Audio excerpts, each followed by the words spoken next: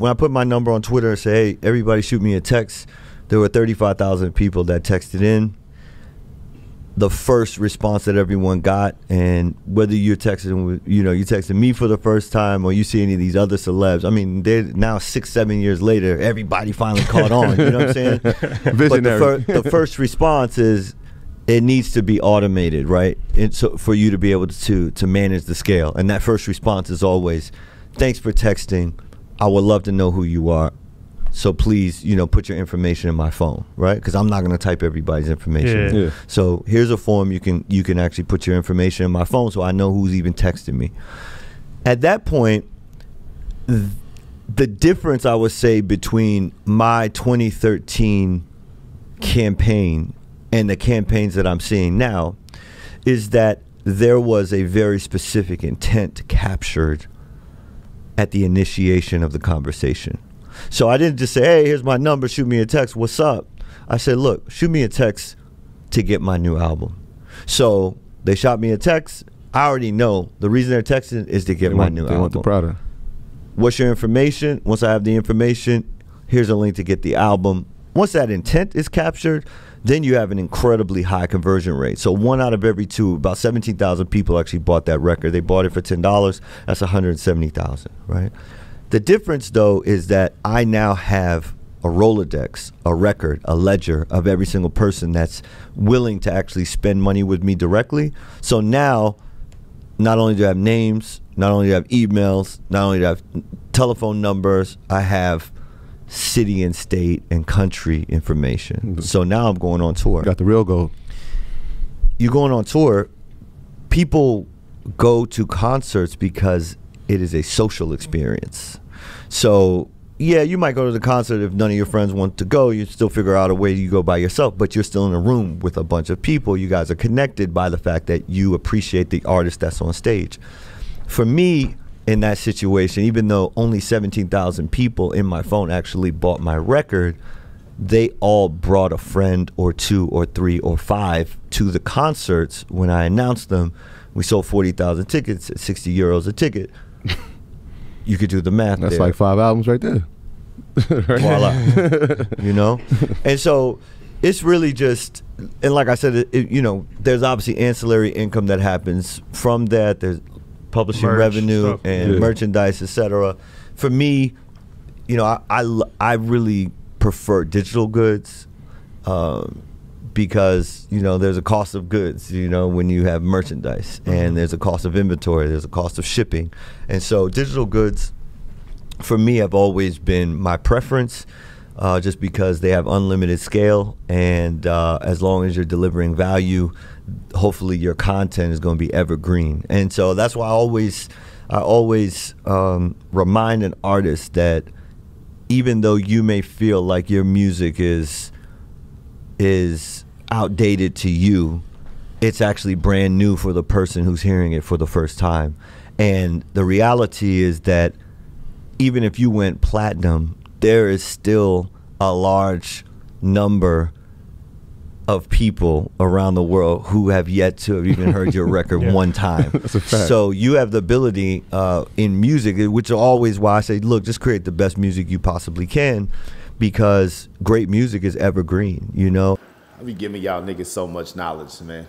I'm about to start charging y'all for real. The moment Instagram allows us to charge like a monthly fee, like a membership fee, y'all niggas getting taxed. You better take in all this free info while you can. Don't say you wasn't warned. My ducks, my swans, welcome to the pond. My name is Dorian from Group82music.com. Right here, we got artist and producer Ryan Leslie saying how he made $2 million off an album that only sold 17,000 copies. Ryan Leslie's an independent artist. Ryan Leslie's a producer. He's worked with Jay-Z, he's worked with Kanye, he's worked with Beyonce, got his own music. He's done a lot of stuff for a long time. And he's been independent. Smart dude, went to Harvard. Really go research about him, man. He's done a lot of really, really good stuff. I listened to a lot of his interviews, and they're dope. Right here, we're going to shout out Earn Your Leisure. Y'all know, besides 82 Points of View with Dorian, Earn Your Leisure is my favorite podcast out. Shout out to Troy. Shout out to Rashad. They did an outstanding job here. I've listened to this whole episode. Go listen and lock in to Earn Your Leisure as well. Now, how do you make $2 million? Well, first of all, he created a funnel. Ryan Leslie had fame, right? Which most of us don't. So he leveraged that fame, that attention, into making sure that his fans who really rocked with him, they rocked with him. And so before everybody was doing all this texting stuff, he already had an automated text message system. He wanted to get the most actively engaged fans, because those are the people who are going to rock with you and who are going to buy from you. Because Instagram doesn't send you to everybody who follows you. They don't send you a post to I'm sorry. He did a call. And I'm not saying these are fake people. I'm just saying the ones that just follow you for vanity. I'm not saying these are fake people. No. So I'm gonna do a call to action. Text me at this number. Ones that actually did that, now there's an intent behind it. You know that you said, hey, text me at this number to get my album. So shit. You know, if you said, hey, text me at this number to get my album, now I'm sweating and shit. This video's turned into dog shit. Like fucking like that Denzel meme where he's like throws his pencil down. He went to his audience. He made them take an additional step. He took that audience from cold to warm to hot, because now if they click the link, that means they want to buy the album. That's how he made money. In addition to that, now he can see where all these people are. And he was able to map out a tour. And then he's getting t-shirts, getting publishing, getting royalty, and all these things. What can you learn from all this? Too many of y'all be trying to sell shit to cold audiences. Quit putting in my comment section, hey man, I'm dope, click this. I don't know who the fuck you are. I don't want to click that. I don't want to waste my time. But if you start giving people value consistently, now that audience goes from cold to warm. So if you've been coming to my page consistently, you've been writing comments, you've been sharing my shit, and then you say, hey, listen to my new song, I'm more likely to click on that shit because it's a warm audience. Y'all be trying to fucking ram up inside motherfuckers with no lube. That was just so inappropriate. Y'all be trying to just fucking ram up inside motherfuckers with no moisturization. Moisturization, is that even a word? Like, don't do that, man. God damn, get some foreplay. Kiss her neck, massage her fucking palms, nigga. And then try to work your way in there. Quit just taking shit. You gotta have a cold audience, a warm audience, and a hot audience. And that's exactly what Ryan Leslie did right here. You can learn from this. Go listen to that entire Earn Your Leisure episode and look at everything that I'm doing with this true support campaign. Am I just telling y'all just buy my album?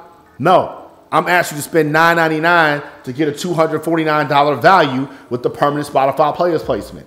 That's why that shit works. This is how you sell now. You can't just go up to motherfuckers, ask them to buy some shit. They ain't gonna do that. You gotta make sure you warm up the audience first.